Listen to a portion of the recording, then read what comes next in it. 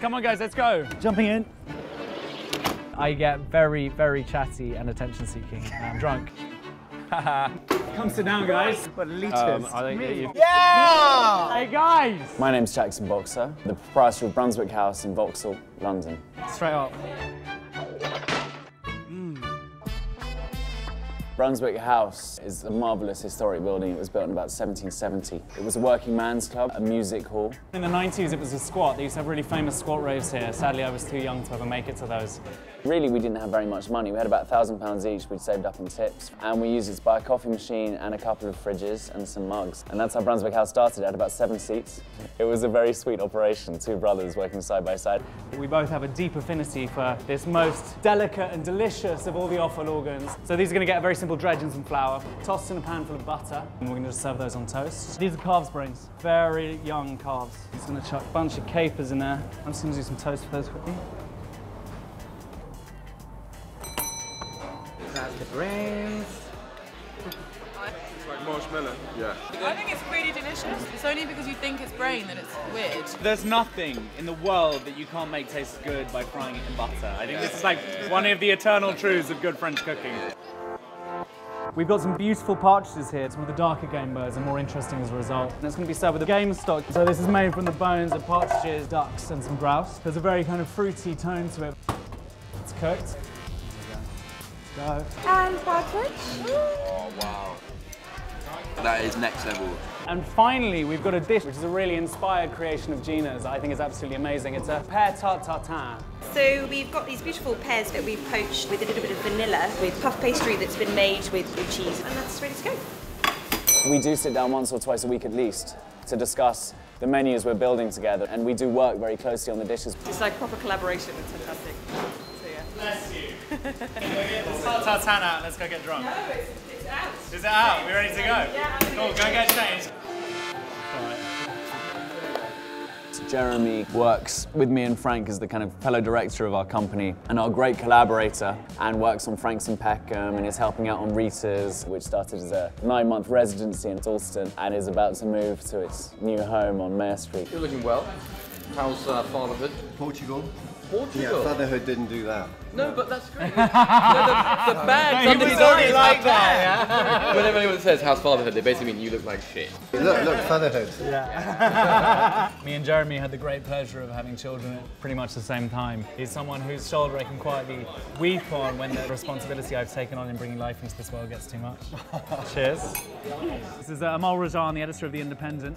God, only the coolest people in this place. How was your honeymoon? It's a mini moon. Shit. A mini moon. It was rainy. It was English.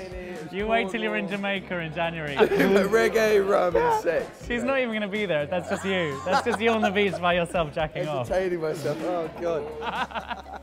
It's so good to see you. It's such a shame you can't join us tonight. Okay, guys, let's go. So we're just leaving Brunswick House now, and we're all starving. We're going to head down to Silk Road in Camberwell, which is hands down mine and my brother's favourite restaurant in London. Guys, let's roll. We're shooting porn. They always think that when they see you.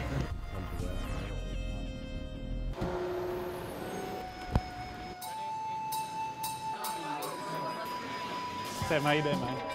We barely need to look at it. Can we get 4 beers? Straight up. Okay, cool, we're ready to go. So we get some ox tripe in chili and cucumber in sauce. And you bring us some fried dumplings. We basically ordered the whole menu. Everything here is delicious. Cheers. Silk Road just has this incredibly deep place in my heart. I don't think there's a restaurant in London that cooks with more soul than that place, that I feel more of a spiritual affinity to. Me and my brother both. Did they not powder your head, Jeremy, because you're ruining the lighting in here? Do we have some foundation for his head?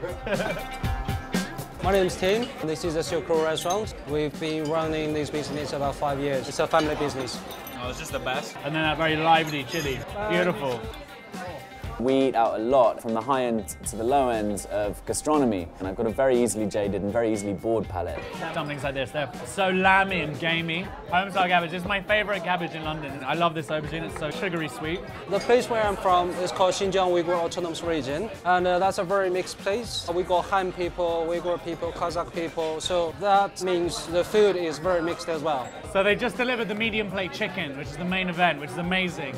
It's a whole chicken jointed up with a big cleaver, chucked on the grill, and then braised in this amazing broth. And then they make these are the best noodles in London. Thick, handmade, chewy like leather. If you wake up with a hangover, if you wake up feeling ill, this is the one thing you crave more than anything. Jackson is a very young, promising, successful man. Yeah, we've been He's my friend. He's my friend. Yeah, very nice guy. Yeah, they have to. After they finish the dinner, they have to pay me. Yeah. I hope one of you is professional enough to have bought a bottle opener. You're kidding. Poor Jeremy. Crying in the corner. Couldn't take the heat. So after Silk Road, we went to Sager and Wilde, which purely has its ambitions based on wine. Sunday evening is a hot night there for catching drunk chefs. Being chef quite a boozy lifestyle? No, it's incredibly sober actually. We're all pretty straight edge. All of us at various stages of our lives have already hit rock bottom to such an extent we've had to learn to balance the very hard way. I have never heard that much. We're on record here, we're on record here. Don't, shut up. Frank is by far the much better drunk. Tell us about how you nearly ruined Christmas getting arrested buying a McDonald's breakfast. No. Christmas Eve, wasn't it? It was Christmas Eve, Christmas Eve in the cells. So guys, here we are at Sager and Wilde, and let's hope they got some really delicious bottles open, because I want some wine. They do.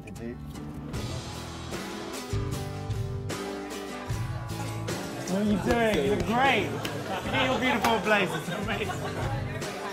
We need everything that's delicious. Micah has the best palate for wine of anyone I've ever met. What he's done here is assembled the most exciting wine bar I've ever been to. I think I'm going to rent the flat upstairs, you know that? I think that'd be amazing. Come sit down, guys.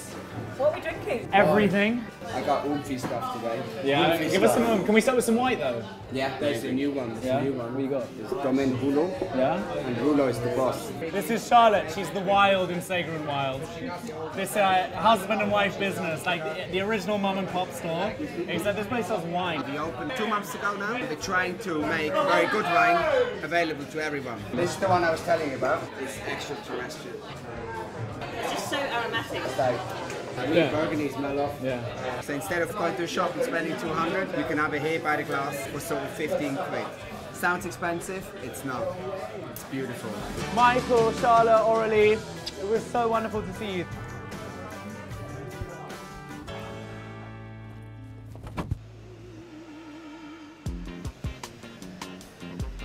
So guys, Daniel Willis.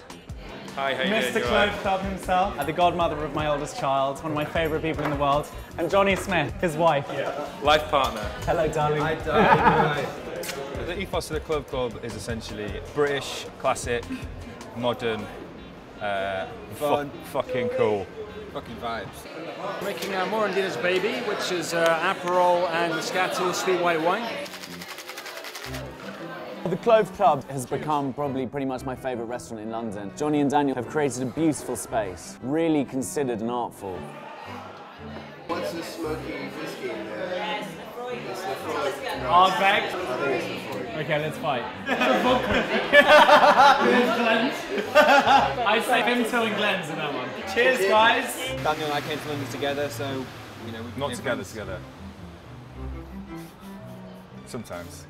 And then we got to know Jackson just through Frank's Campari bar in Peckham. Hello. We're just talking about you. Now it's like one big happy family. Big happy food family in London. Oh, I love these guys so much. They're so much bigger than me and so much better than I'll ever be. It's amazing.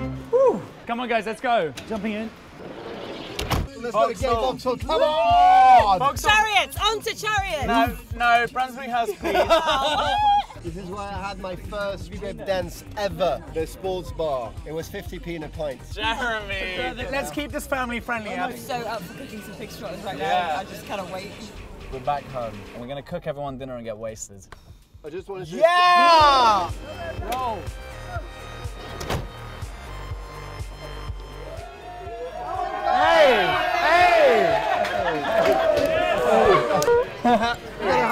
Come on, G, let's go cook dinner. I got my waist here. I got it's wasting, ready for me to go, like Thunderbirds. It's like fucking Thunderbirds. We're gonna make a snack for everyone. It's exactly the kind of food that we like to cook late at night when we've had a bit too much to drink. We've got some beautiful trotters. We're gonna dredge them in like breadcrumbs, then deep fry them. make a little pig's foot bun, and then finish it off with a sriracha, like a roast garlic and chili aioli we've made. That is filthy. Wow. This is a thick, sticky syrup we've made out of all the juices that the pork cooked in. It's basically like meaty Haribo. That's how I like to think of it. It's really rather good. I think by that point we were all hammers. Cheers, guys, girls. I'm amazed I still have both hands. I mean, operating that deep fat fryer at midnight after the amount we drunk. I'm just relieved I'm talking without third-degree burns here. It's deep fried pig's trotter. Yeah, you want to try that? Guys, this is Wilde. One of the wine shop guys. We have got a little place up by the power station, and Tom is the founder of Wine Chat, the Wine Chat. I'm just a sort of, you know, just a velvet-ridden pretender. Debenhams. Check that out, man. Hey guys! I got the first round of pig's trotter rolls here if anyone wants one. Fucking. Take as much as you like, we got more to come. Brady, I need your verdict most of all. You're the sandwich queen these days. Guys, can we do some serious grappa? Yeah. Awesome. Oh! That is a thing of beauty. Beauty and terror at the same time. Yeah. You've got to bear in mind, this harks back to the days when grappa was for the peasants and wine was for the nobles. Yeah. And this is the peasants saying, fuck you. Yeah, like, this is how good As we can in, make we it. are saved the best shit for ourselves. At the same time, that is noble. That is a noble drink. Gentlemen, to a noble drink. Cheers to a noble drink, to a noble peasant's drink. What a pleasure. That's absolutely timeless. Absolutely exquisite.